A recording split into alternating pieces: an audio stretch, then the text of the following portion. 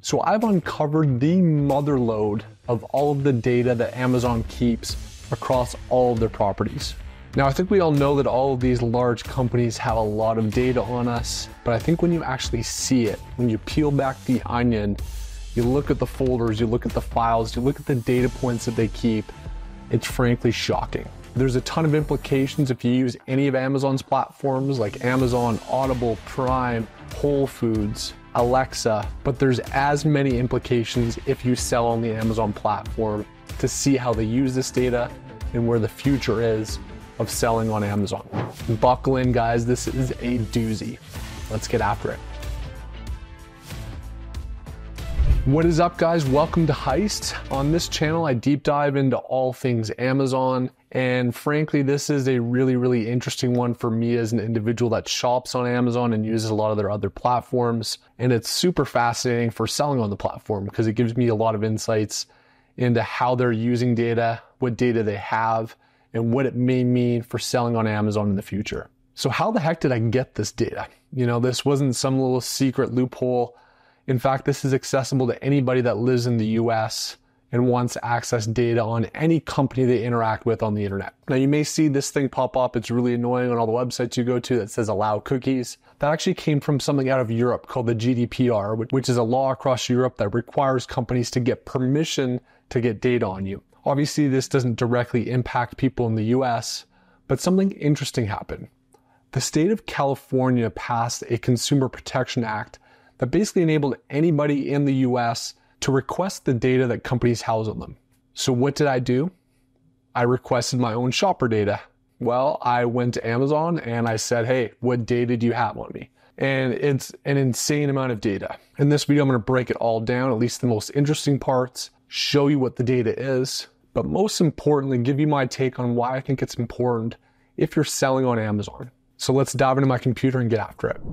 All right, so first things first, how did I actually get this stuff? If you literally just type in Amazon personal data into Google, you'll find some link like this. You just request your personal information, click on that link, which is what I did. You're then gonna go to a page on Amazon where it's gonna give you all the details. You click on that request my data section, you've gotta be logged into your Amazon seller account. Once you do that, this is basically what's gonna happen. You select down the dropdown, you can select specific data that you want, and there's a ton. This is some of the categories here that you can see of the data that you can request. I basically just went down to the bottom and did request all data. Takes them, I think it's like 2 or 3 days to populate all the information. Then they send you an email with a zip folder. What does the zip folder have? This is it. It's literally dozens and dozens and dozens of folders. Every digital footprint of everything I've done going back to 2009 on Amazon, as well as anything on Alexa, anything I've shopped on Whole Foods, anything I've watched on Prime, it's got it all. And all of those folders sometimes have 3-4 folders within it.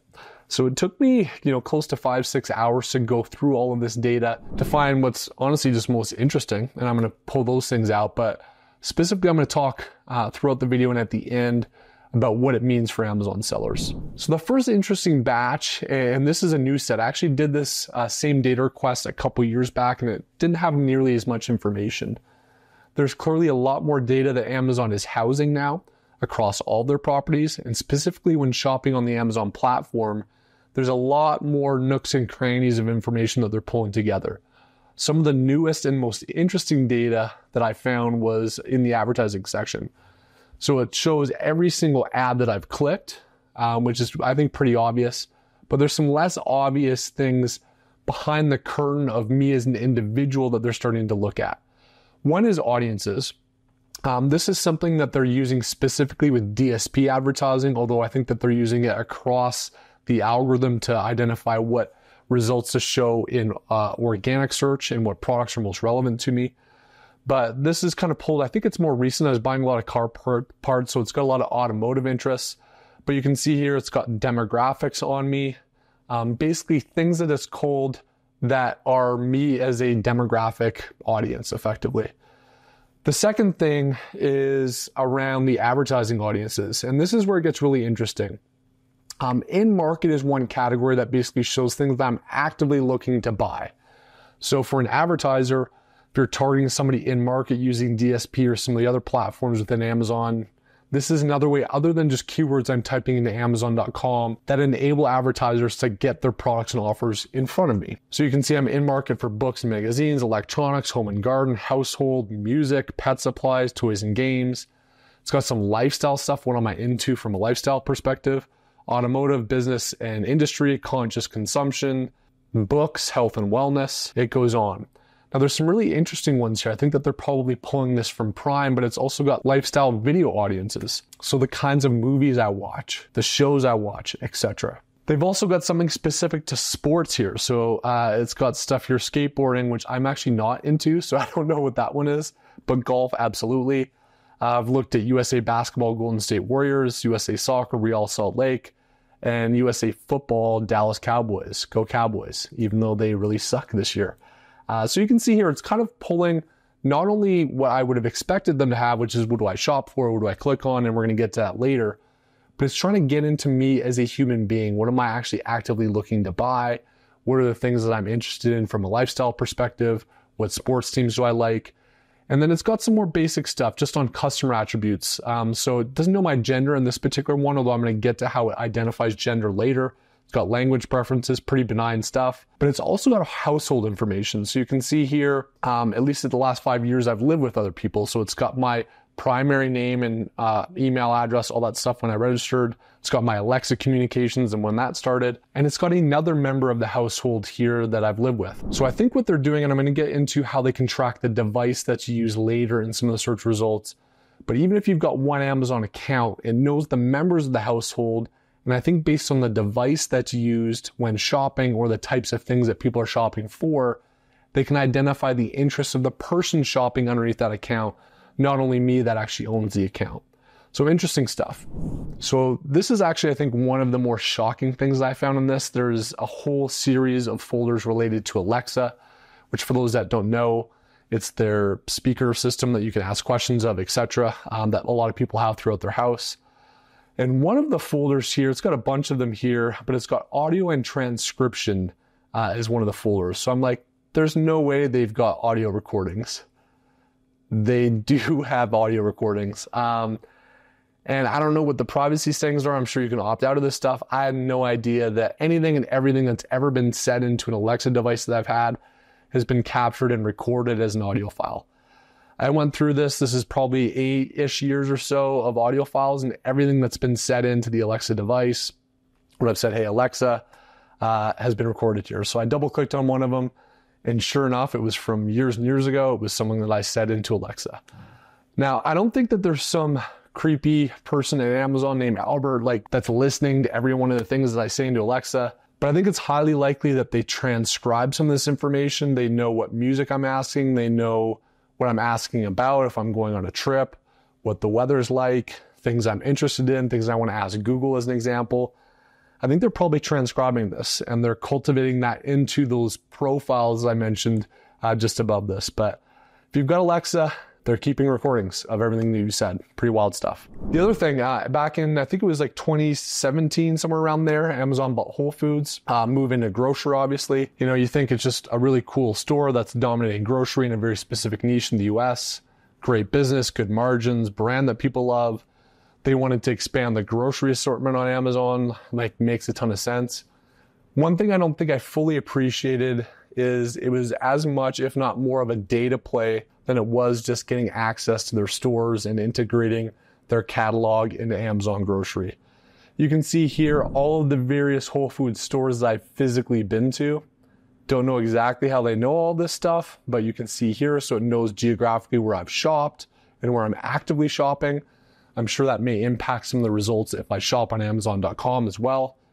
It's got all the purchases that I've made. I'm assuming this is when I've actually logged into my Amazon account at Whole Foods because I haven't done that all the time. But you can see here 2019, 2022, 2020, the order number, the product I purchased, the quantity, where I purchased it from. So even though I'm not on Amazon.com, it knows what I'm buying when I'm in Whole Foods. And it tracks and has all that stuff going back here 5-6 years. So let's get into the MOTHERLODE.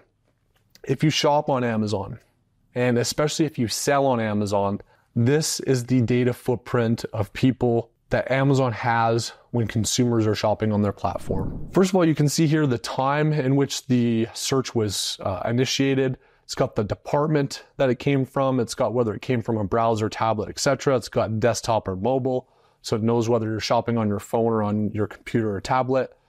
It's got the search type. Keyword here is going to be a lot of the main ones. I actually don't know what ED is.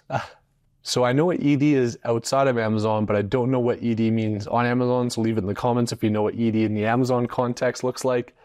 It's got a session, so they're going to tag every single session that I do on Amazon. It's got the query. It's got some stuff about me. Am I a Prime customer? Here's some interesting ones here. Did it come from an external link? Yes or no? And did the search come from an external site? So there's a lot of talk about whether external traffic impacts organic rank or not. In my experience, I've been speaking about this for 4+ years. It absolutely does. This is the indication that Amazon knows and tracks whether or not the search came from outside of Amazon. And I think that there's a high likelihood that they reward that traffic differently with your organic ranking. Then it's got the first search query string. So I blacked this out for my own privacy, but this is a list of all the keywords that were used in that particular query. It's got the computer I was on. It's got my IP address. So if you're ever, as an Amazon seller, doing naughty stuff using the same IP address, that's how Amazon's typically going to catch you. But you can see they track IP address, obviously. There's the keyword used here, whether I was a business customer. It's got the last browse node. And then this is what's interesting. It's got basically an ASIN, so the first added item. So if I added an item to cart based on that search, it tracks that ASIN. And then if I actually purchase an item, it's got that ASIN here as well. I've got another data file I'll get into here in a second that basically shows it knows everything that you've ever looked at or added to cart, even if it's in the same search query. So it knows if you clicked on added to cart product 1, went back to search, added product 2, and ultimately purchased product 2, it's going to actually track that data as well. It knows how many items I clicked based on the search. So if I clicked on none, obviously that search term wasn't relevant to what I was looking for. If I clicked on multiple items, it means I was shopping more. Shows how many I added to cart, how many items I ordered. It's got the actual purchase price. Moving along here, whether I abandoned the search, so if I didn't find what I was looking for and went back, or left Amazon altogether. Then it's got the domain that I first searched from, whether it was on Amazon or off, and then it knows whether or not my first search was actually from an external ad. So a ton of stuff here. I think the so what is Amazon knows everything, at least in my case, going back to 2009. Every time I've initiated a search, whether I started on Amazon, started off of it, how I navigated, how I clicked on products, how I added products, whether I bought, didn't buy, what node I came from, what computer I was on, what IP address I came from, all of it. A secondary file also shows the cart ads and purchases. So again, it's going to show all of the different ASINs I've ever added to cart or purchased. It's obviously going to use these, I believe, for organic searches to find out what products are relevant for what search terms.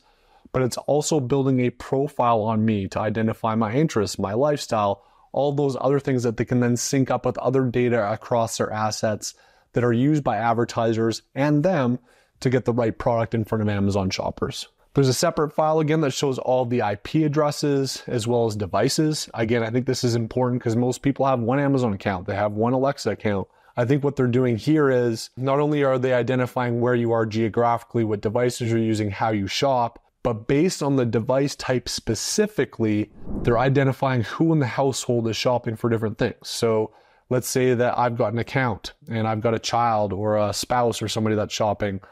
It's going to know based on their device and some of their behavior that they're doing, whether it's me or whether it's them. And then it can use that data for advertisers and other search information, again, to optimize the shopping experience and to sell more ads. Another thing here, it actually rates the trust of actual shoppers on Amazon. So if I'm a bad shopper, if I'm leaving bad reviews, they're going to flag me and they're not going to show me as a participant when I'm leaving reviews and other things. So you can see that I'm trusted. Hooray, it looks like I'm good. But what's also interesting is every single ASIN I've ever left a review for, it also is tracking that as well. Another thing from a region standpoint, so obviously Amazon's got a highly complex network across the US with different fulfillment centers. That's going to impact the readiness of it to ship to me. It's profiling me based on where I typically am shopping, and it's identifying that. I'm sure that it's going to change based on their inventory across where I live and where I shop. it may present results to me differently just based on geographic access. So it's obviously tracking where you are regionally as well. So I could have done a 2-hour video on this. Again, you guys saw there was dozens and dozens and dozens and dozens of data footprints. I think the so what here is that traditionally Amazon, from a shopper experience and certainly as an Amazon seller, has been very keyword based. And obviously they're tracking all of that stuff, probably in more agonizing detail than you even realize. What I think is most interesting though, is beyond Amazon itself, as well as on Amazon and across their properties, they're identifying me. Who am I? What do I like to buy? What am I actively buying? What am I listening to? What am I asking Alexa? Where am I shopping at Whole Foods? What am I buying at Whole Foods?